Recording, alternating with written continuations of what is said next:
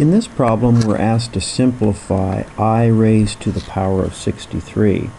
Well, when you take I and raise it to any power, you always end up with one of four choices. There's a pattern that repeats.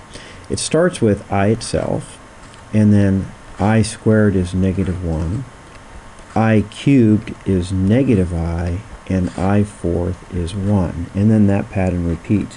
If you look at it in the circle over here, the pattern begins with I squared is -1, I cubed is -I, and I fourth is 1.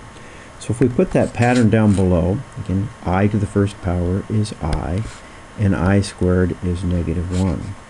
I cubed actually has to be a combination of I squared times I, so it makes sense that that would be -1 times I, or -I. And I to the fourth should be I squared times I squared. Well, -1 times -1 is +1.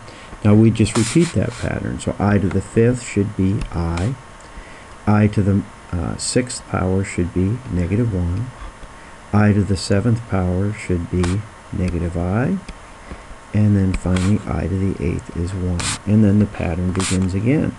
I to the ninth should be back to I. So the pattern is 1, 2, 3, and 4.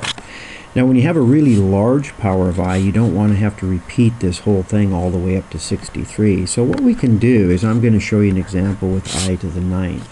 Because the pattern repeats every 4, if you take the exponent and divide by 4, the number that you want in the pattern will be the remainder. So if I take 9 and divide by 4, again because the pattern occurs every 4th time, let's see, 4 will go into 9 2 times with a remainder of 1.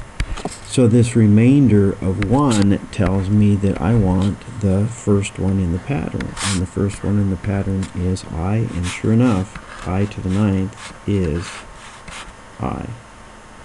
So if I have 63 then, I'm going to take 63 and divide by 4. That will tell me which one in the pattern I want. Let's see, 4 goes into 6 one time, the remainder of 2, carry down to 3, 5 times 4 is 20, so I find out that my remainder is 3. So I want the third one in the pattern. The third one in the pattern is -I, so in LawMap I would choose -I.